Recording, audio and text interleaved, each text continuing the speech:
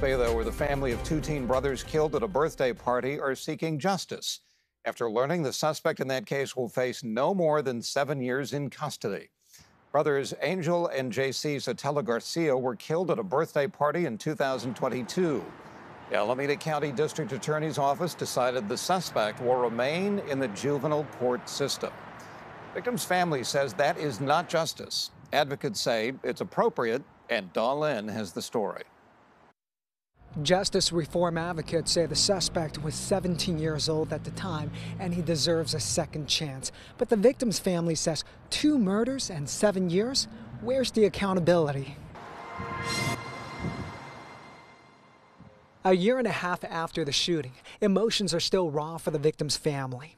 Melanie Garcia Macias misses her cousins, Angel and JC Sotelo Garcia, every day. Sometimes I feel like I'm going crazy because I feel like I see them in the crowd. Melanie was extremely close to the 2 boys. She says the killings tore apart the family and they'll never be the same. Christmases and every other holiday does not feel complete. We try, but their absence is felt greatly. She says they're serving a life sentence of grief. The defendant has not been sentenced yet. So 7 years is the max that he can get. He could get 1, or he could get none. Melanie says about 10 days ago, District Attorney Pamela Price decided to keep the suspect in the juvenile court system. The family pleaded with Price to charge the suspect as an adult. The suspect was 17 years old at the time.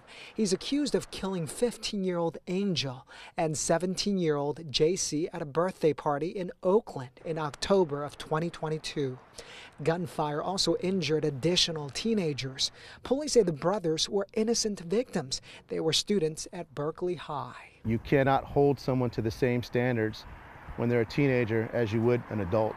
George Galvez is the executive director of Dream Beyond Bars. He's personally met the suspect. He and his staff are working to turn the young man's life around. Prisons are not the answer. The safest communities don't have the most police, they don't have the most prisons, they have the most resources. George and other Pamela Price supporters will hold a press conference on Tuesday.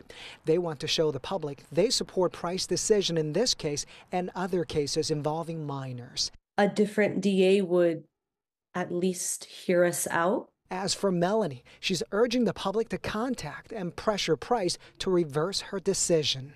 There's nothing that anybody could do to bring back Angel and JC. They can help us heal, help us feel as though there has been justice and closure for our boys. We reached out to the district attorney for a response. Her office says they cannot comment on cases involving minors.